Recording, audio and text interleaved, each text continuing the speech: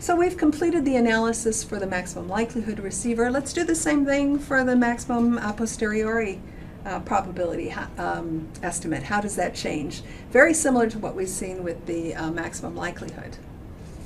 So the decision rule, it looks very similar, except that now we have a multiplicative term, a weighting term, that weights our likelihood function. And this weighting term is the a priori probability. And if we look at the binary case, of course this general Emery equation gets reduced to something quite simple. It's the probability that a 1 will be sent multiplied by the density function, the conditional density function, given that a 1 is sent. So we have the test statistic is shifted by mean A1. If it's greater than the weighting of the logical zero probability, a priori probability, by its density function. Of course, there was a factor of 1 over the square root of 2 pi sigma, but it doesn't change the sense of the inequality, so we've gotten rid of that. So essentially, it looks like what we saw in the maximum likelihood, but now each term has a weighting associated, and that's the a priori, the additional information that's available to us.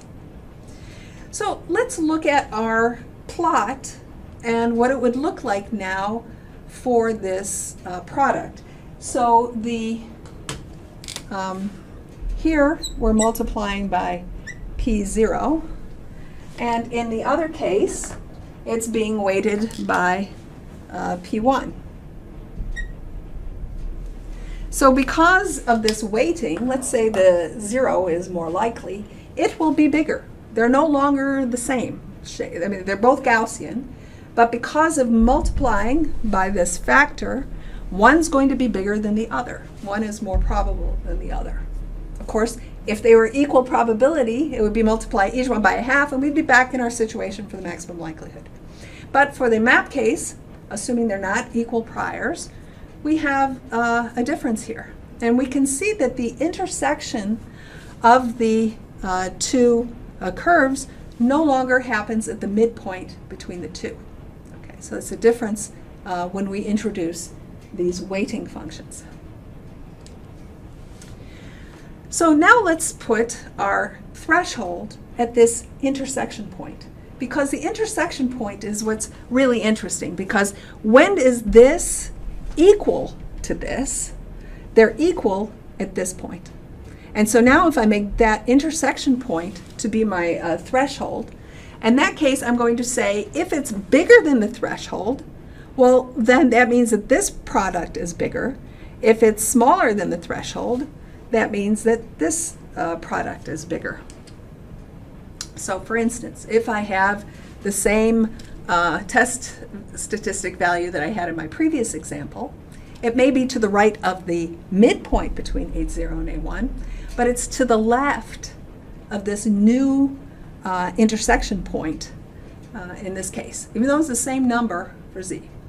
So if I look now, because I'm to the left of the intersection, if I'm to the left of the threshold that I will be using, that means that the blue value, assuming a 1 was sent, is going to be lower than if a 0 was sent, and that's because the 0 is more likely. So the a priori information pushes me to tend to think, even though I'm on the wrong side of the midpoint, 0 is so much more likely.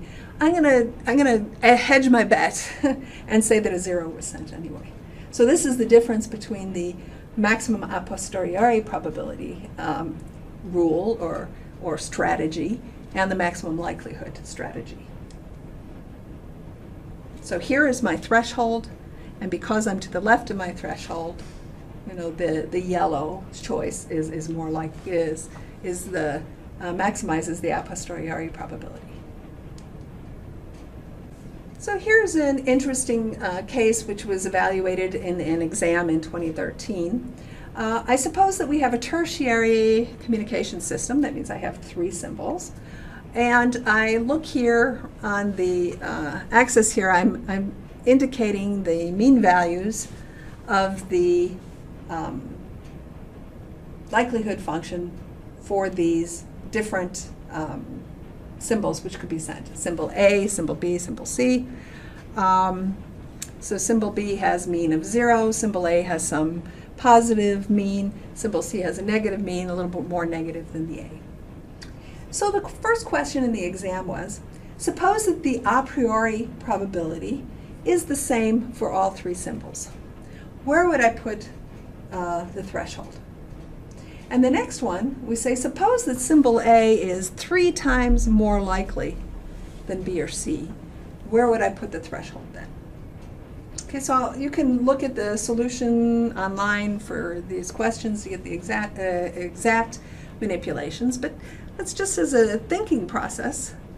How would we know the response to the first one? Suppose they're all equiprobable. There's no weighting. Well, I can think of this like the binary problem. Between A and B, if I have to decide between A and B, where would I put my threshold? Well, I would put it at the midpoint because they're equally probable. So here would be like 1 threshold. And if I was going to choose between B and C, which would I choose? And it would be here. So the midpoints are going to determine the thresholds for equiprobable symbols. Because essentially, we're going to say choose the closest one, right? Z is going to fall somewhere on this. And I know that my maximum likelihood rule is, maximum likelihood says choose closest. That's the thing you have to remember, choose closest. So if I'm anywhere, if I land here, well, the closest is going to be symbol C. If I land over here, the closest is going to be symbol A.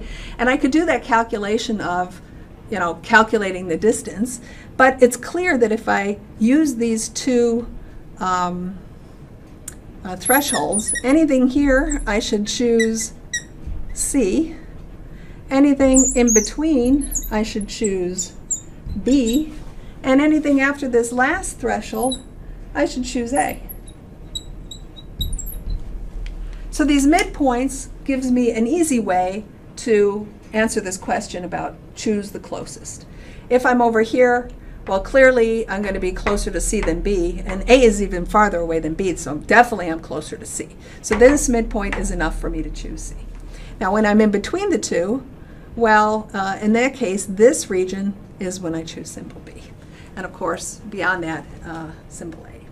Now when A is 3 times more likely, well, then I have to get a little more precise. For sure, it's going to move. There's no longer going to be these midpoints. There will be some other points that will be necessary, and what would they be? So if they were equiprobable, we would have these midpoint thresholds. And when we say that symbol A is more probable, if it's more probable, I'm going to want to just choose A more. It's not just going to be A for this and more. I'm going to want to cheat and take more A's. So for sure, this threshold is going to move, and it's going to move to the left. How much? Well, you can look in the problem, and for the specific values, you can calculate how much it moves. So shifted threshold if A is 3 times more likely, but where exactly you have to calculate. So to summarize, we started looking at sampling receivers. We know that the signal is corrupted by additive white Gaussian noise. We know because it's a sampling receiver, there's one number, the test statistic, which is going to be used to make our decision. And that decision, based on this test statistics, we have a couple of strategies that we've looked at.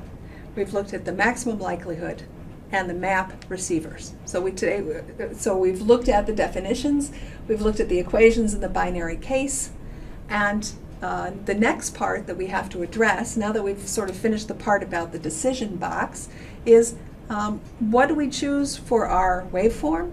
What shape do we use? Do we use a rectangle? Do we use something else? And what about our linear filter? What informs that choice of what the response should be?